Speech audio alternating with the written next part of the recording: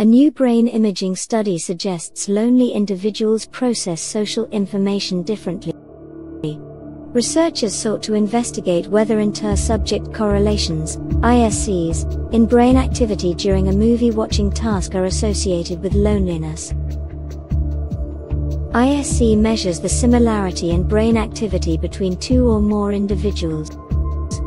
It has been used in previous studies to investigate how individuals process and respond to social information. The researchers collected data from 66 first-year students at a large public university.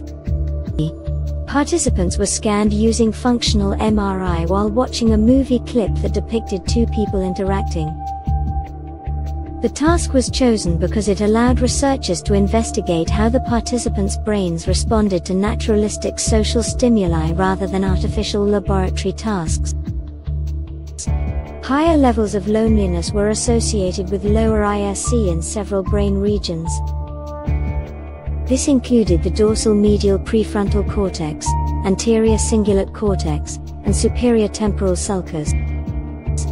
These regions are known to be involved in social cognition and processing of social information. The results also revealed that higher levels of loneliness were associated with greater activation in regions associated with negative affect, such as the insula and amygdala. This suggests that loneliness may be associated with increased sensitivity to negative social cues and a heightened perception of social threat. According to the researchers, our results suggest that lonely people process the world idiosyncratically, which may contribute to the reduced sense of being understood. In other words, we found that non-lonely individuals were very similar to each other in their neural responses, whereas lonely individuals were remarkably dissimilar to each other and to their non-lonely peers. The study highlights the importance of social connection for psychological well-being. It also emphasizes the need for further research in this area to develop effective interventions to help individuals experiencing loneliness.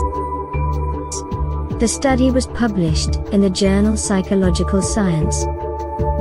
Learn more at scipost.org.